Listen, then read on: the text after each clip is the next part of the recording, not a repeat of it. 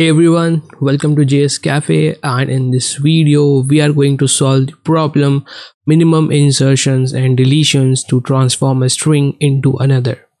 So without wasting any time, let's get started.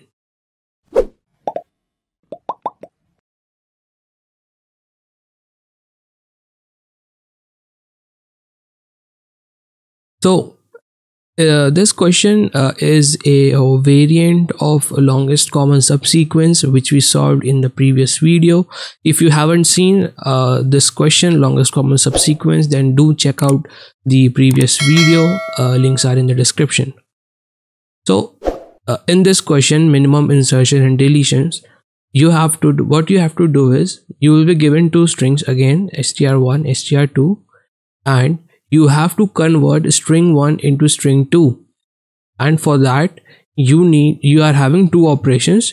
You can delete characters from this string, and you can insert characters in the places. Okay, so we can see that for hometown to be converted to omkwn, you have to remove h, you have to keep this as it is, you have to keep m as it is, you are having e, so you have to remove this e, and in place of this e you have to put a k.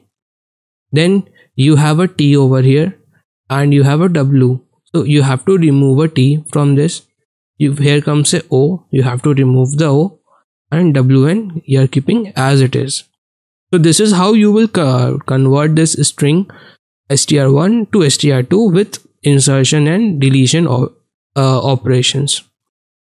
So how come longest common subsequence comes into the play? So see, the thing is you have to convert str1 and str into str2. Okay, so wouldn't this make sense if you are able to find that what was the length of the common subsequence between these two? Because let's say if I was knowing that there are x number of characters that are common subsequence between str and str1, str2, so I don't need to make any efforts to add these characters in str1 because they are already present in str1.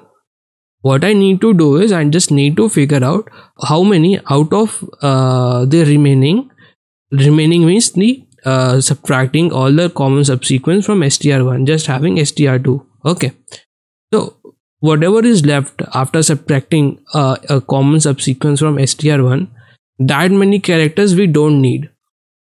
Okay, so I'll show you by the example. Okay, so what we have done is first we ran a common subsequence and we find the length of the common subsequence over here, which is 4. So we have length 4 of a common subsequence. So we have h, o, e, t, o, w, n, and I have to convert this into o, m, k, w, n. Okay, the length of this whole string is 5 and the length of this whole string is 8, and the common LCS is 4 over here. Now here comes the tricky part. So I know that out of these 8 characters, 4 are common, right? 4 are already common, which means that 8 minus 4, which will give us 4. These many characters I have to delete, right? Making sense. Suppose in this o, m, k, w, n, w, and n, o, m, w, n is matching already. It is already there in str2. So I just need to get rid of h over here, get rid of e over here, get rid of t over here, and get rid of o over here. I delete this.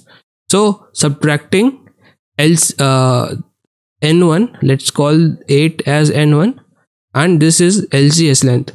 So n1 minus LCS, this is nothing but n1 minus LCS.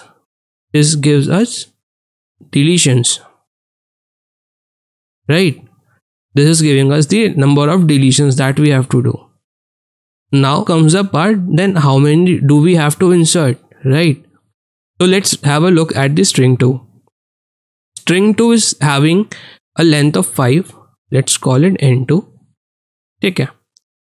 Out of this 5, 4 are already present in str1, which means that we have to convert str1 into str2. Okay. And in str2 we have four things already present in str1. Now, what are the characters that we need to insert in str2? Obviously, that would be the characters that are not in the common subsequence, right? In this str2, O, M, W and N. O, M, W, N are already present, which is not present in str1, this K. So we have to add a K in this str1. So what is the length of how many insertion operations you have to do? You have to do 5 minus 4. 5 is the length of this str2 and 4 is the LCS length over here, which gives us 1. So we have to do one insert operation in str1. So n2 minus LCS gives us insertions, right? Making sense. Let's run this again if you are having any confusion. So in str1 the length is 8 and the str2 the length is 5. Okay. And our LCS, longest common subsequence between str1 and str2 was 4. Means there were 4 common characters subsequence. Okay, in a subsequence, I mean they can be skipped, but they are continuous. Okay.